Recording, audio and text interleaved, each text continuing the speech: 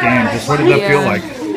You know, it was good, but I've been doing this for 3 years now. I've been here both years when we lost in the first rounds or the final, the first year, and I didn't want that to happen again. And I just tried my best to win, because that's what all the girls wanted, and we really deserve that. So. Did you feel like when you were coming in that you could maybe provide that kind of spark that the team needed?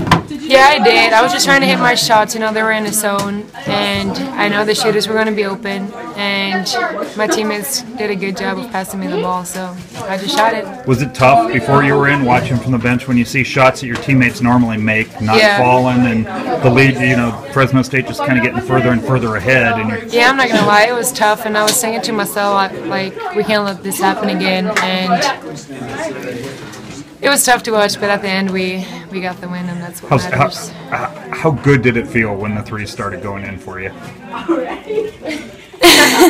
You know, like, we were still down a lot, so I really didn't think about it. I just shot it and was hoping for the best, and the best feeling was when Ellen made those 2 free throws at the end. Yeah. Were you pretty confident she'd make them? I were, actually. Because Ryan said it was almost the same situation as 2 years ago at Hawaii when she didn't. No, actually I was. I was just standing in the backcourt, and they all looked good when she shot him, so. Have you ever been involved in a game like this with so much on the line? No, never. It's the first time, so it was a good thing we pulled off the win. Was there a point at which you thought you realized that, no, we can get in this, or did you feel that the whole way? Or was there a point you're worried?